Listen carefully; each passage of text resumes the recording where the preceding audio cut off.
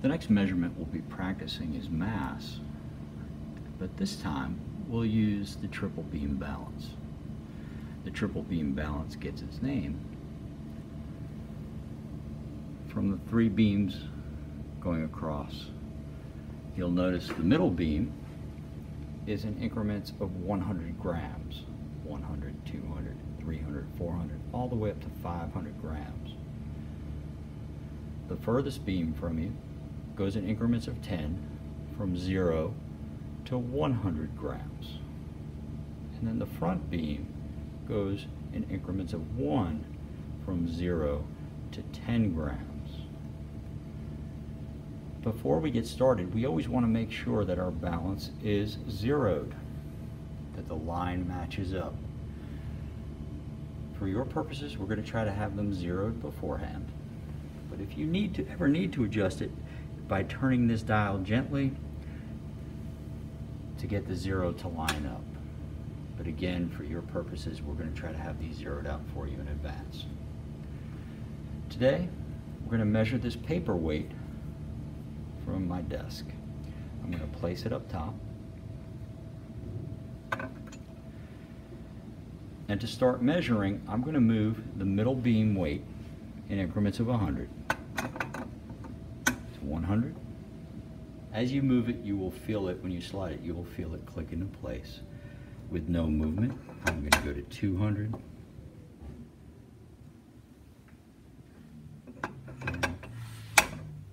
300.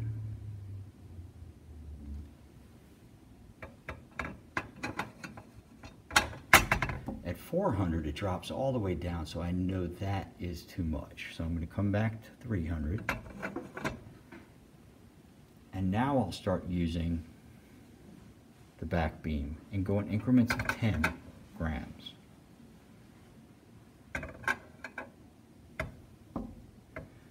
So I get to 20 grams and it drops down. That's too much, so I'm going to bring it back to my 10. And now I'm going to move the front beam in increments of 1.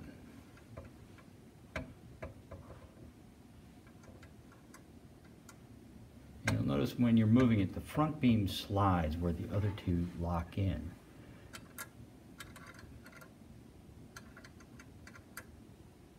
I'm going to keep sliding until I get some movement.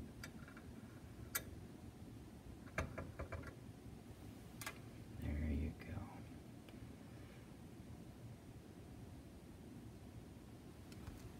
Now this is where you want to be patient because I'm a little bit below, so I'm going to slide it back a little bit.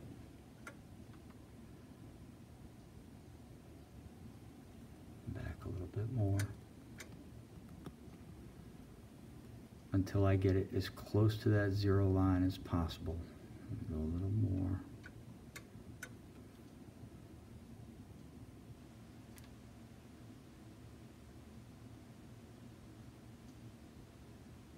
There you go, and it settles in at 0. So now I see this line is between the 6 and the 7, and there are 10 lines in between. Again, the longer one is always 5. And it looks like it is at, as I look closely, between the 6 and the 7. So I'm going to go call it at the 6. So I have 300 plus 10 plus 6.6.